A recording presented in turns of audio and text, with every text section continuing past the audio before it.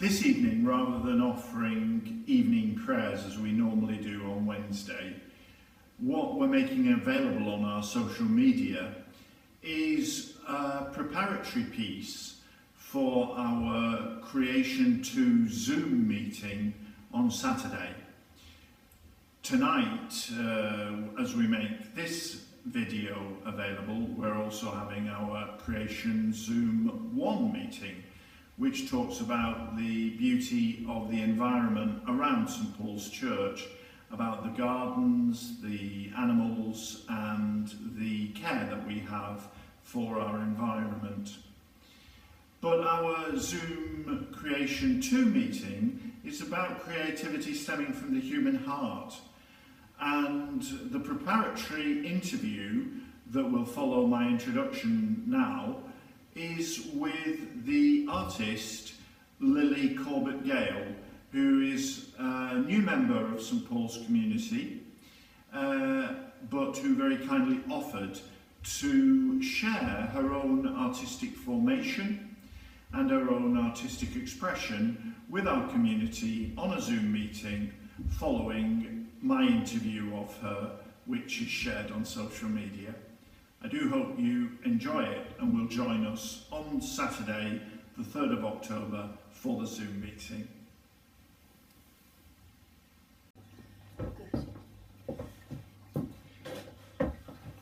Lily, thank you so much for being willing to record this little interview to help the people who'll be joining us on Zoom on Saturday. Lovely.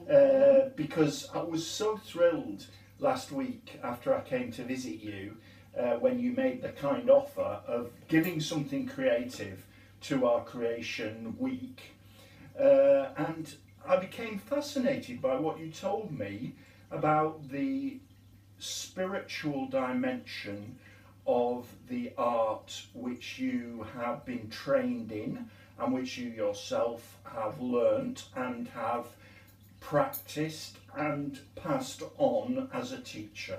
I was very thrilled by it, especially what you told me about your own formation being led by a Royal Academician whose name is Cecil Collins. And I wonder whether you just start by telling us what you told me about how you came to be under the guidance and inspiration of Cecil. Well, it actually began, I worked as a picture restorer for many years, and we were sent a painting of an angel, and it was in white and yellow, beautiful angel, and sent by a firm called Abbott and Holder, who used to be in Barnes.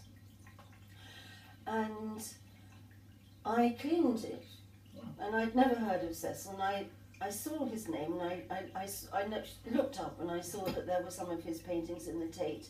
Now this painting was about £350, and at the time, this is like the early 1970s, it's about 1973 or 4, and I thought, well, I just, can't really afford this.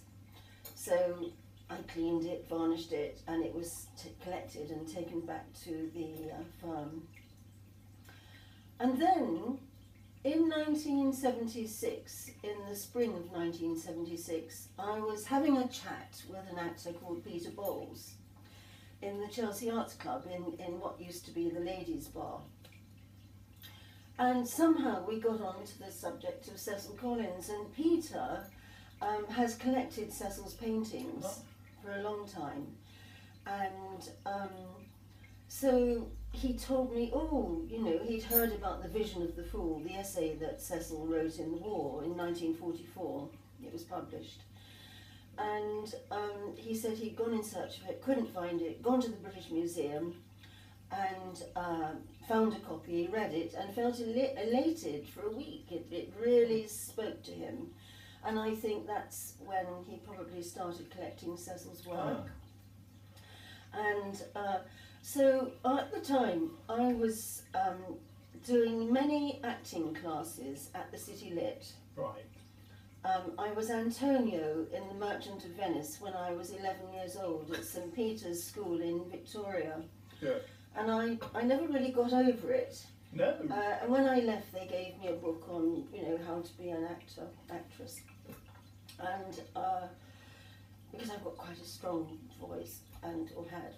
And anyway, so that always played with me. And then I went to the City Lit and did all these acting classes. And but then when I heard about Cecil, and I saw that Cecil had a class, a life class at the City Lit. So that was in 1976. And so well, what happened was that I signed up for his class and left all the other classes, including yoga, and including acting. All the acting classes. I just left them, and I joined his class. And the first day that I went, actually, I think the model hadn't turned up. We were working from a plant. And I walked into the class, and Cecil sat by the door, and all the students were in a sort of horseshoe, and he was at the back. And what I noticed really wasn't him on that first day. I noticed that, I thought, my gosh, they're using quill pens, reed pens, Chinese brushes, charcoal, Conte. They're working with two hands. They're holding the instruments in different ways. And so Cecil sat at the back and he gave instructions, and so I worked away, and I was there in the morning, and then I was there in the afternoon. And it was all marvellous. And at the end of the day, he came up to me and he said, "Oh, you worked well," he said something, hello. Anyway, as time went by, I noticed him more and realised what a very interesting teacher he was. And I found it such a relief to be able to express myself silently with drawing. It was a class that was highly concentrated on technique, but also orientation came into it, coming into yourself, connecting with your centre, and then working. So we would sit with our eyes closed and focus and breathe and then start working, and it was mostly from the model, and based on technique, also with music and movement sometimes, because when you respond to music or song in your body, the more movements you can cultivate in yourself, the more those movements will come into your drawing. I see. Because our whole body is the instrument. It's not just the eyes and your hand. It is your whole body, and the more you are focused and centered in your body and centered, so in a way, to sit in a centered position, you can be completely relaxed and yet focused. Yeah.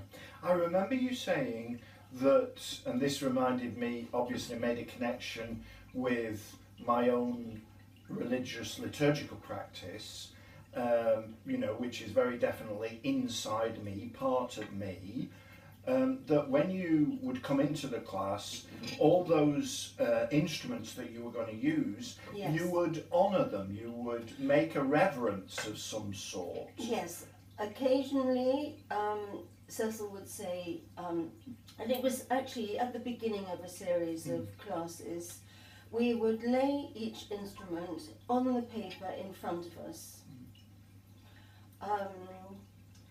We would bow to the instruments, we would bow to each other, and we would bow to the model.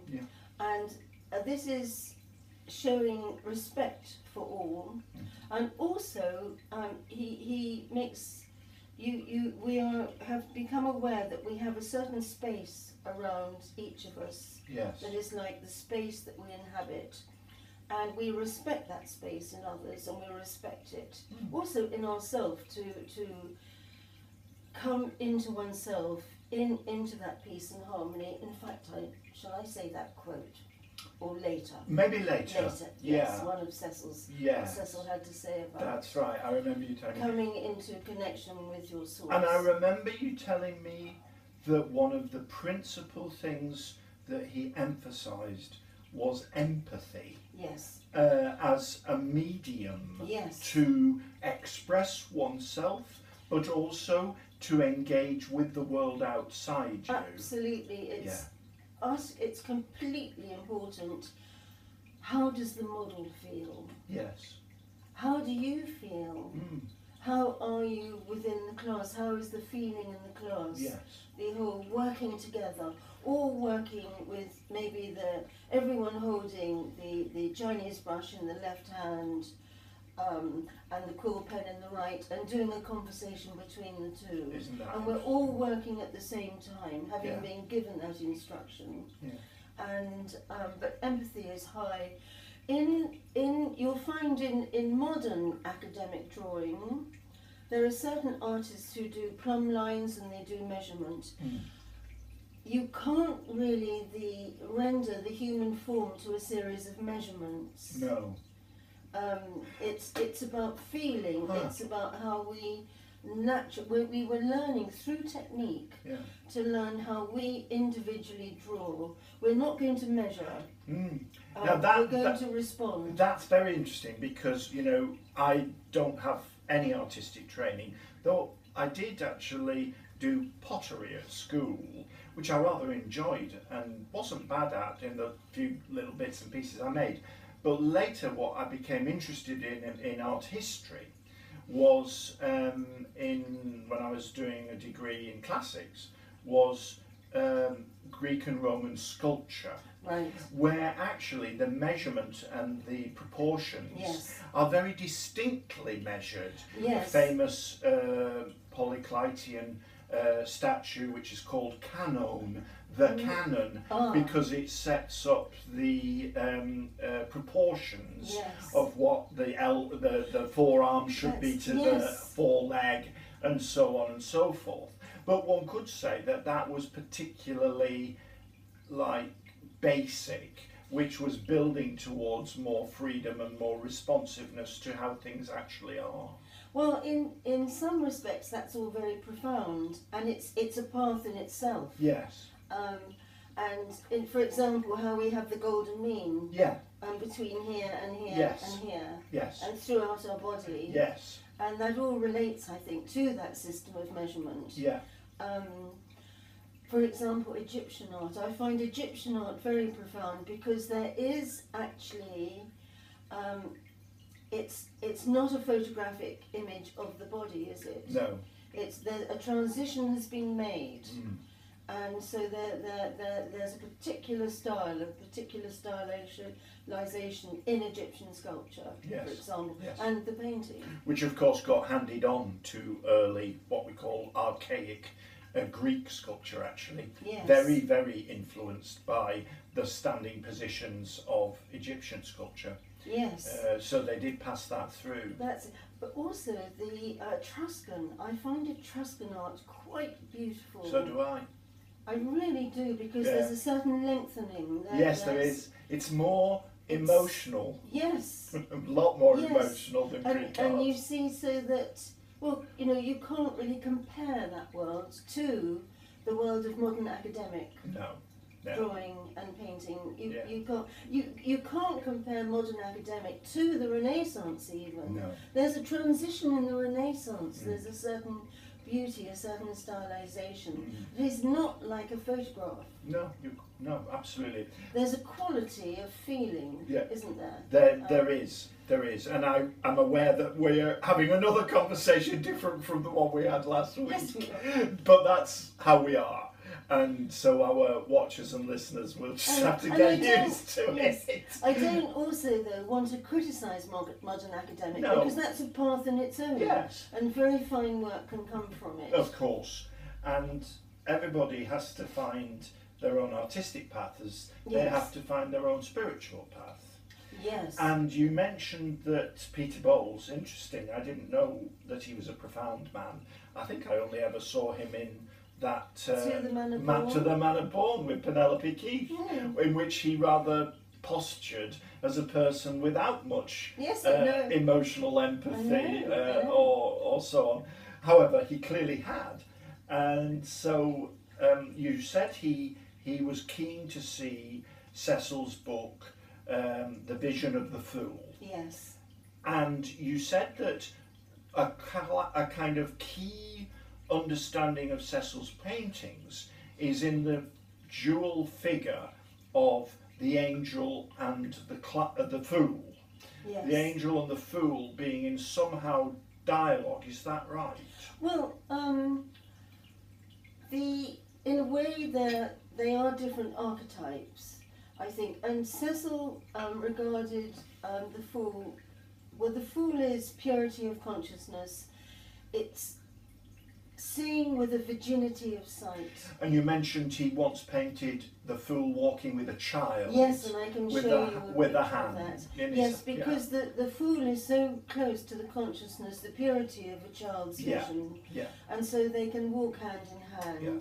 But the fool also has great wisdom, and because the fool is always experiencing anew, he doesn't label. So there's nothing old and labelled, if you know what I mean. Yes. It's always seeing for the first time. So the great joy of waking up each morning, if one could only be this oneself and have more full consciousness, would be to see my beautiful tree afresh every morning. Yeah. And maybe it's possible. Yes. You know, if one really sees the tree, the bush, the flowers, you know, human beings. To see a friend anew for the first time every time you meet them. Yeah. And then how does the angel speak to that?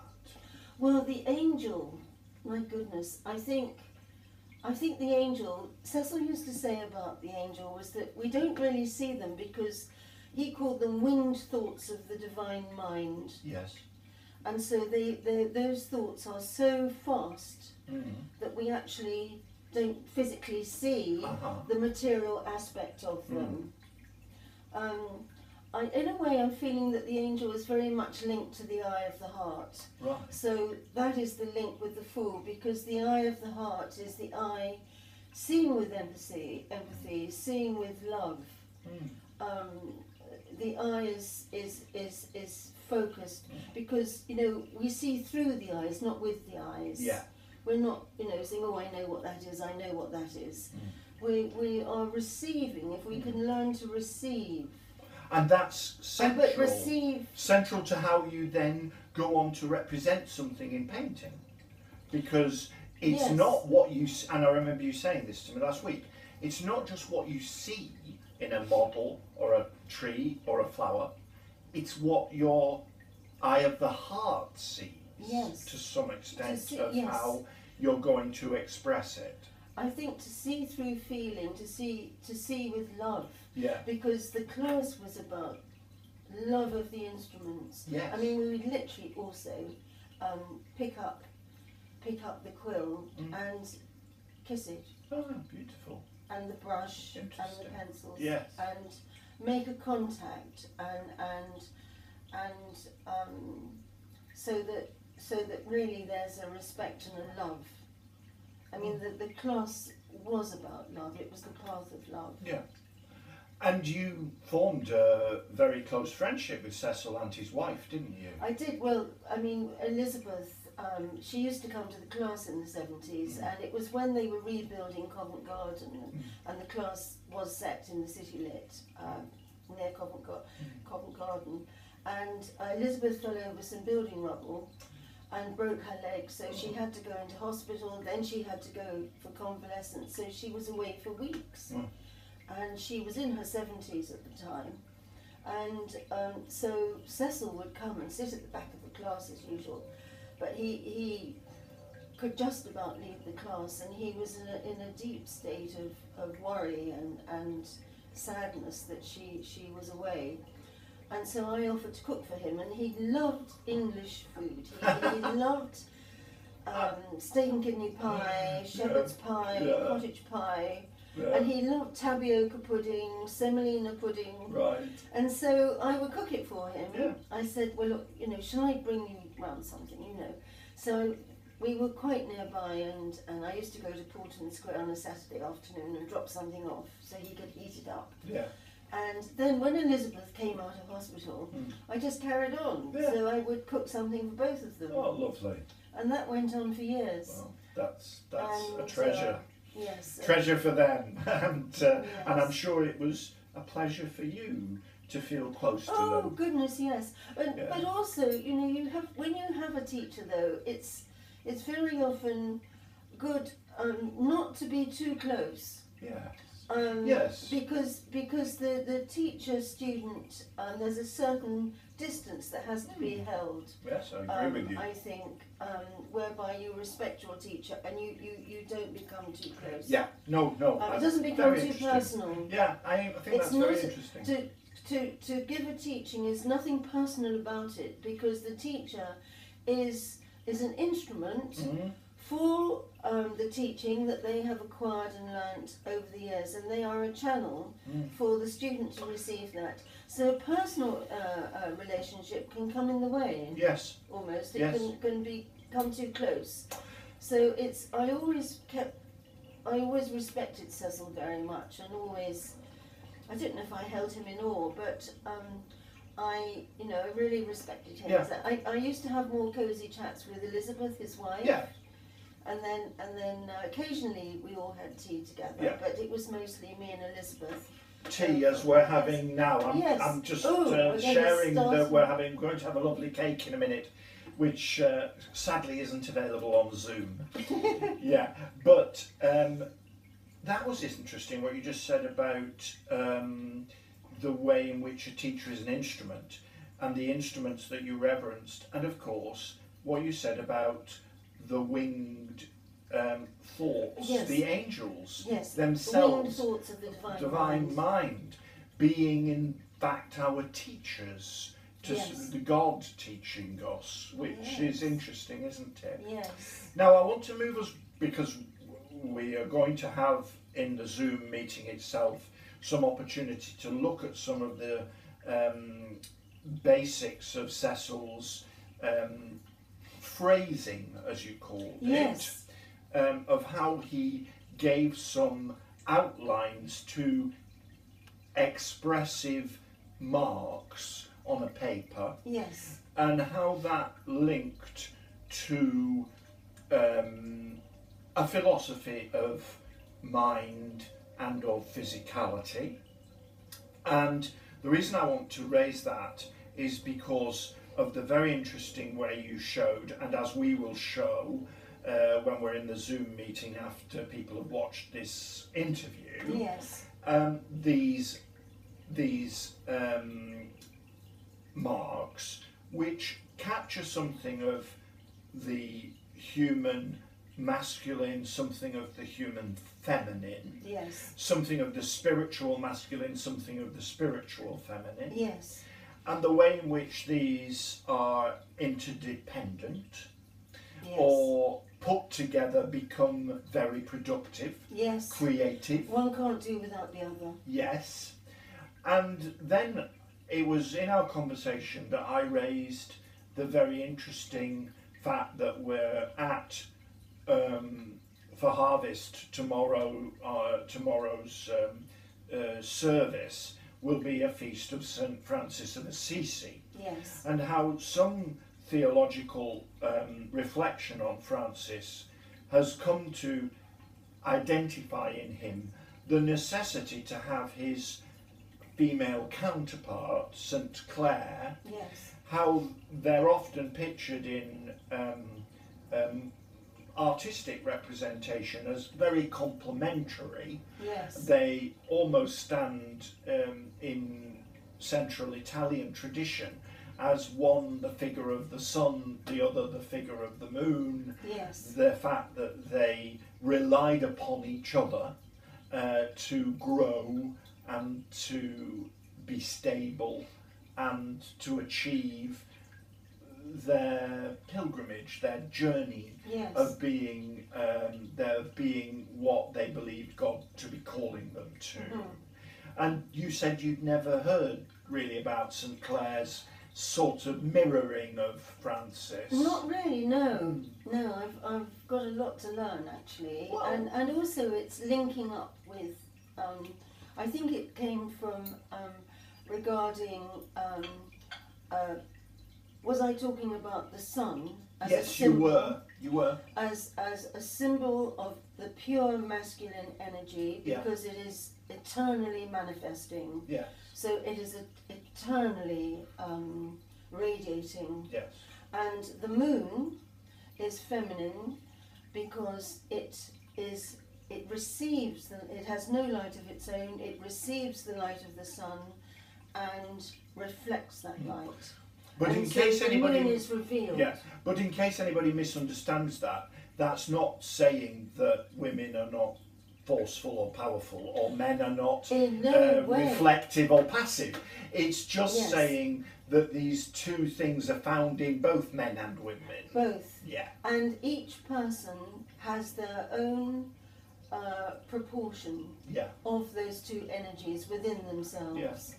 It's not about men and women. It's about both energies within ourselves. Yeah. And also the whole with drawing that one single dot that you start with.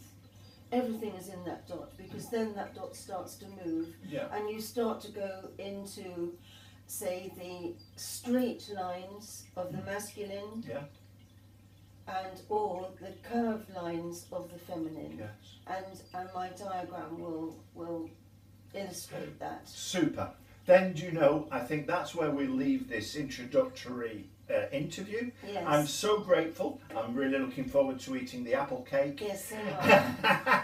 And we wish everybody who's watched the interview a really happy time and a good end to the week of creation, and hope you can join us on Zoom.